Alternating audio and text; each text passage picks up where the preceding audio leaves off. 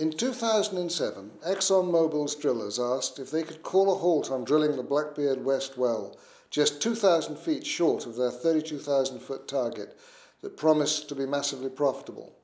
Those on the spot felt it was just too dangerous for them to continue any deeper.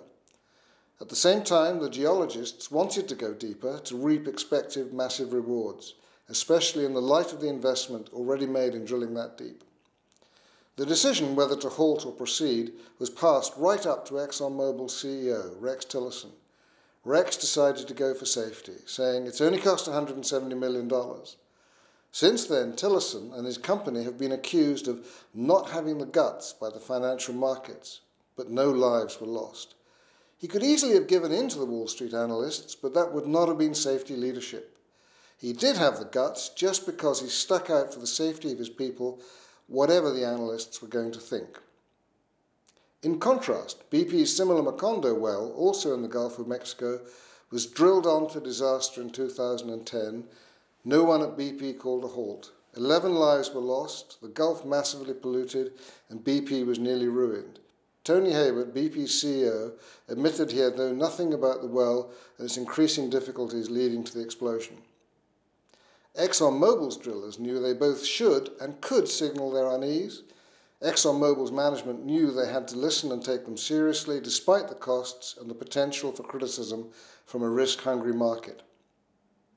While some of BP's contractors voiced their unease on the Deepwater horizon, BP's own staff carried on regardless. Leaving their superiors in a state of ignorance, they took the lead, but clearly this was not safety leadership.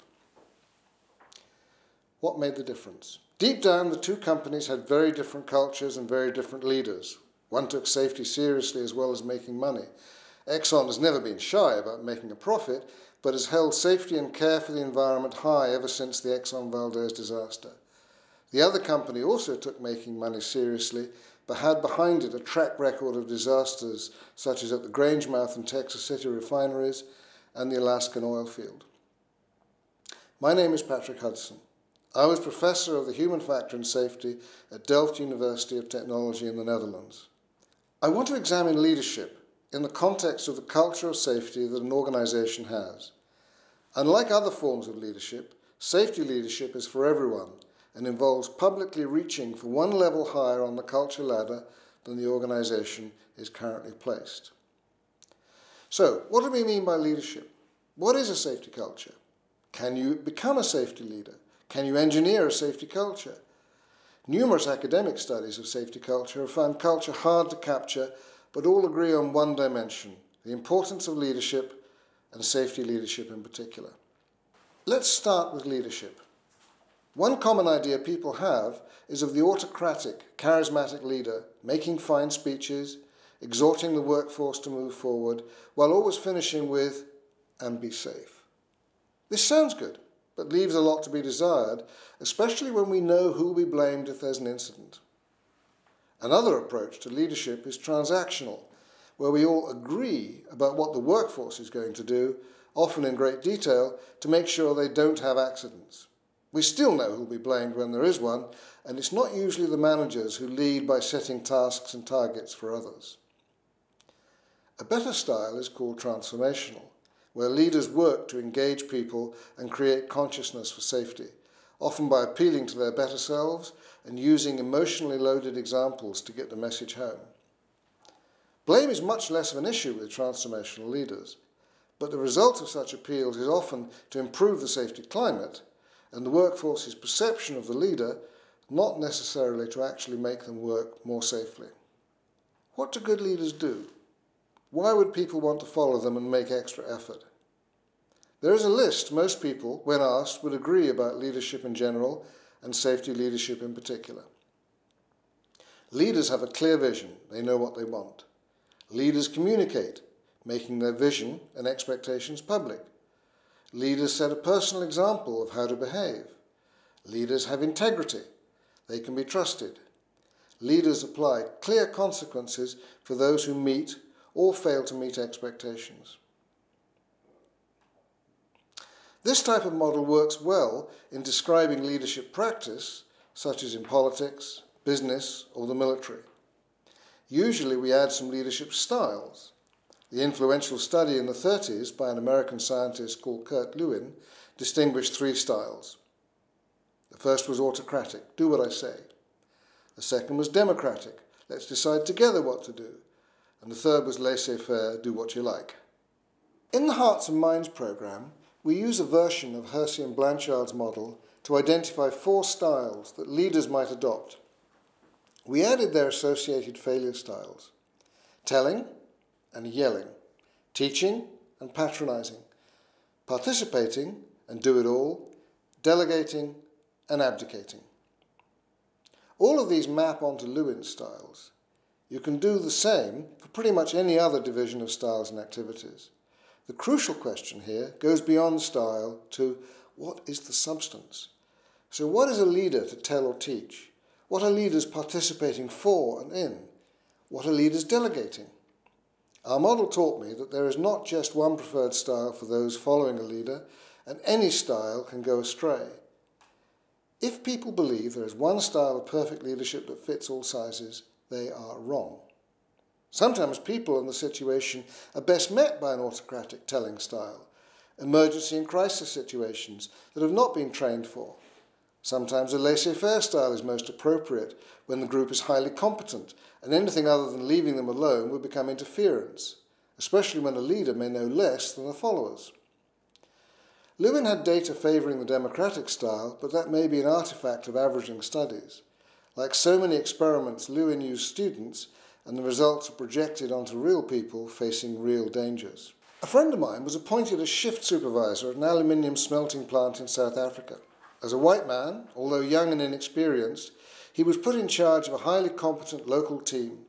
He quickly spotted that what they needed to be highly productive and safe was for him to be a participating leader, setting an example from within the shift.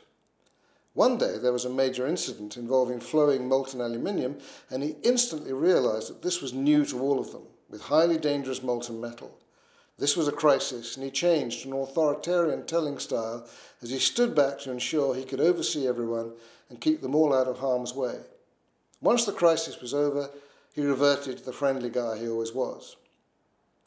What we learned is that real leaders have to know what their followers need, not what they can give them, what is appropriate for them at that particular moment and specific conditions. But there is a big difference between the standard notion of leadership outside of the safety arena and what we can call safety leadership. Whereas we can usually recognise leaders and followers, bosses lead, workers follow, in safety everyone can have a clear idea of what it means to be safe and act upon it in public. So anyone can lead, everyone can follow in safety. Managers lead workers, but workers can also lead their managers and their colleagues by their example as well. I pointed out in the last talk that what most studies had identified as the components of a safety culture were really an ideal end state, requiring a number of intermediate states to help people attain the higher level cultures. The same applies to the substance of what a leader means by safety. Rex Tillerson set a shining example. But safety leadership is far more than doing the right thing when such a critical moment arises. Tony Hayward failed, not just because he didn't make the right speech at the right time, he certainly failed there, but because he'd failed to have his workforce, wherever in the world, and no matter how lowly, know exactly what he would have wanted them to do. He made some fine speeches, and like his predecessor and his successor, promised that BP gets it. But that was about as far as it went. So, what I've learnt about leadership, and safety leadership in particular, is that it is not just about the style, but more about the substance. The most glaring gap, the bit people find hardest to do, is substance. What do we, as individuals and as an organisation, actually mean by safety? This really has to be a lot more than just the emotional call to be safe.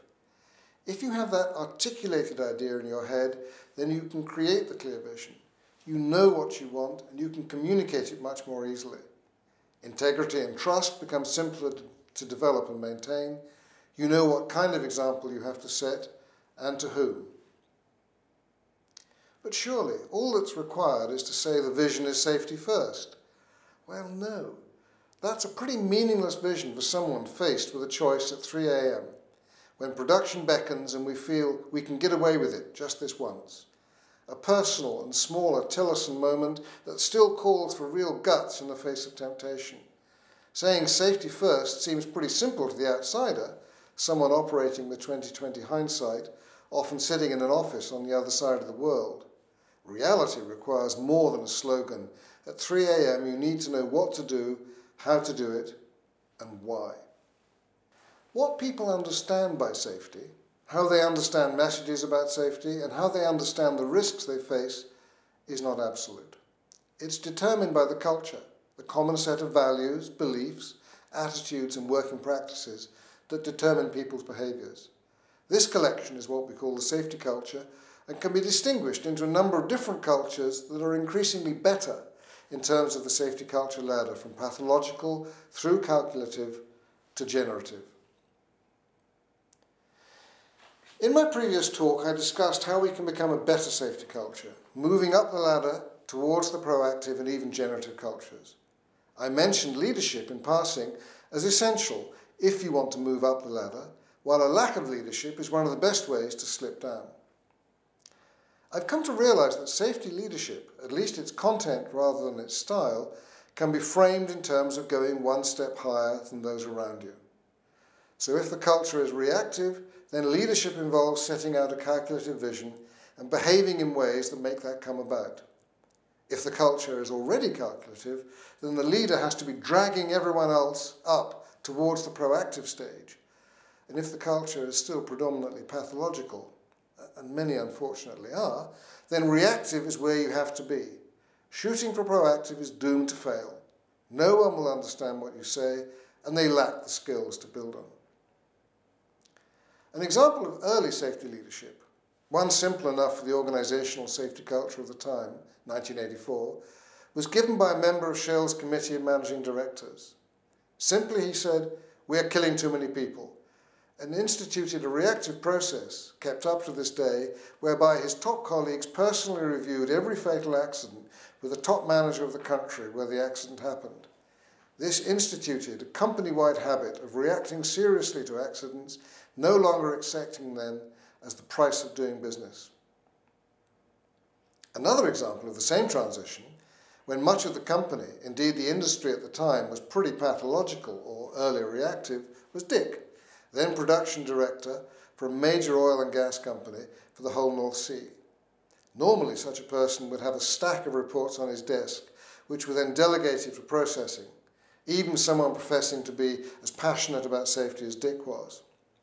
Not him. He had the cleanest desk you ever saw. He was hard to meet in his office, as he was always offshore.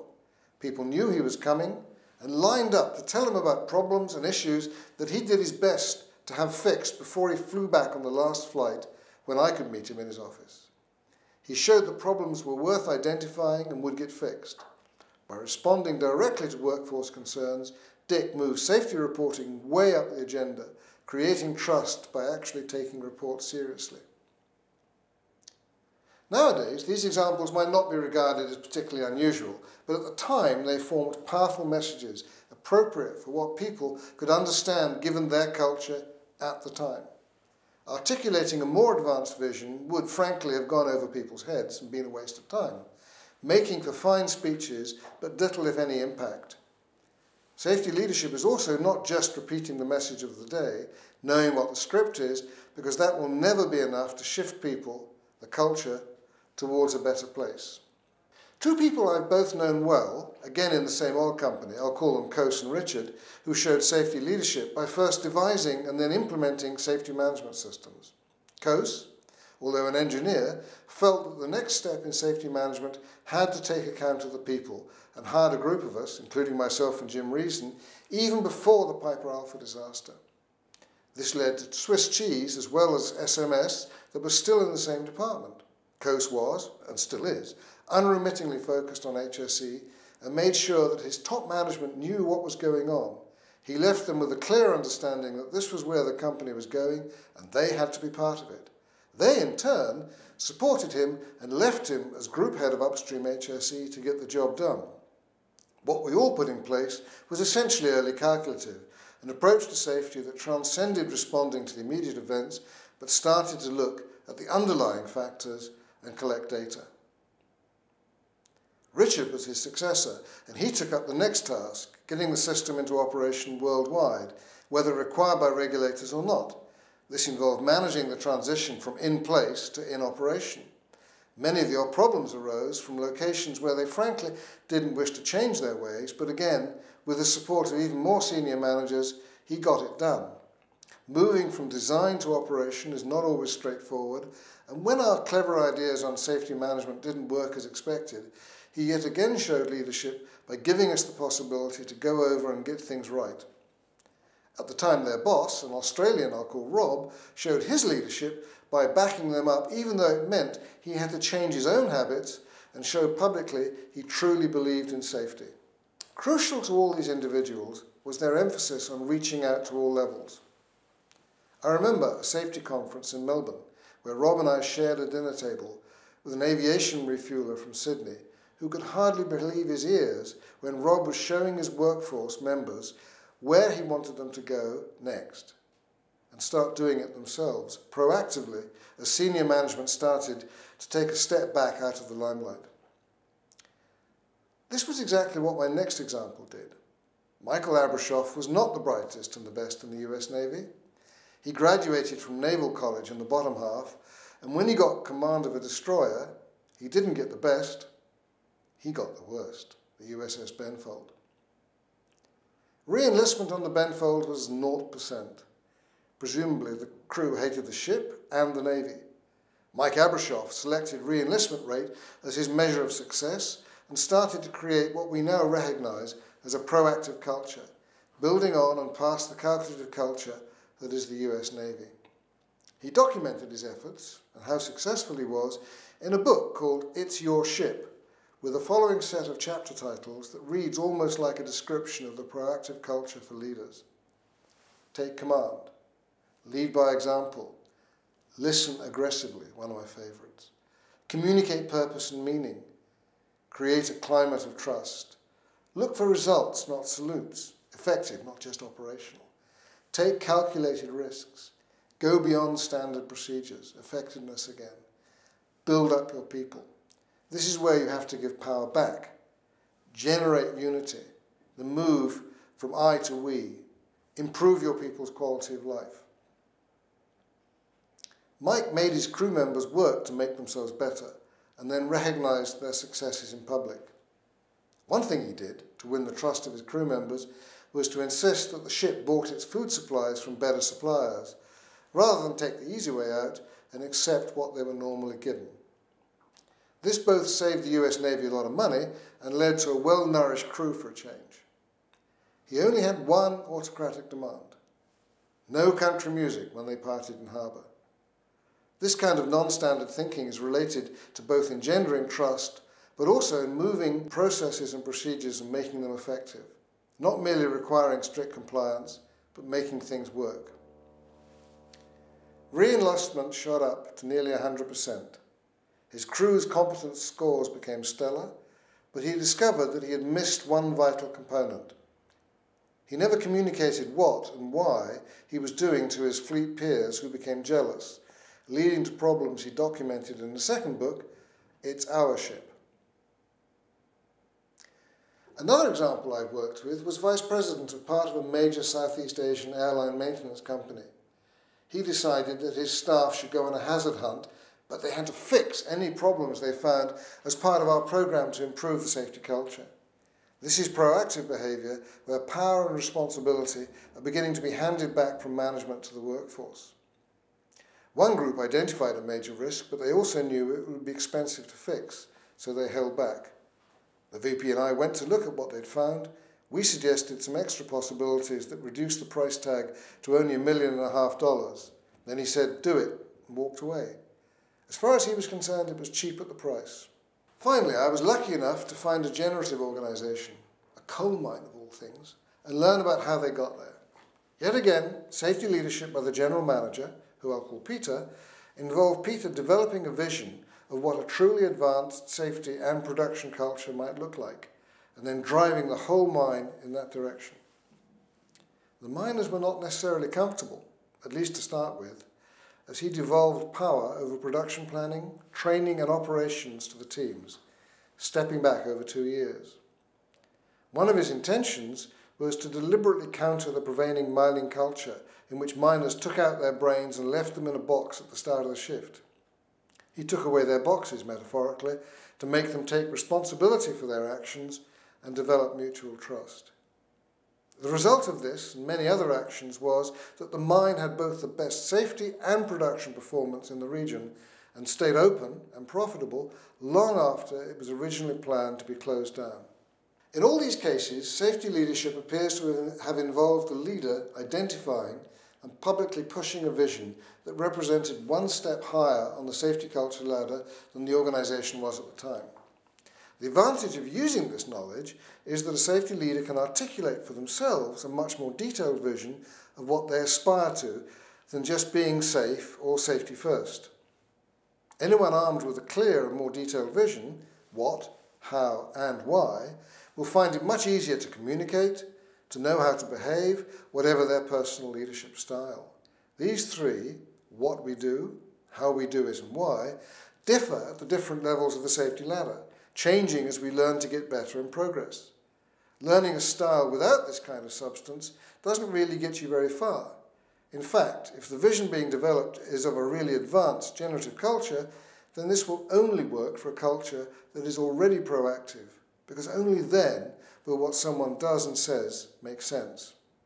I've said that everyone can be a safety leader because anyone can show their colleagues where to go next.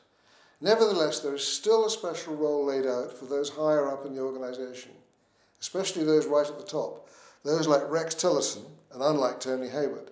If those at the top do not develop their own vision and seek out and actively support those who share this below them, then no matter how much transformation the workforce might attempt, they will always be shot down if those at the top are not leading in the first place. The inverse, however, does not need apply. It's just harder for senior safety leaders to find ways of getting everyone on board with their vision, like Peter when he no longer allowed his miners to leave their brains in a box for their shifts. Senior safety leaders have to search out and publicly support those below them, right to the bottom, who are trying to be safety leaders as well.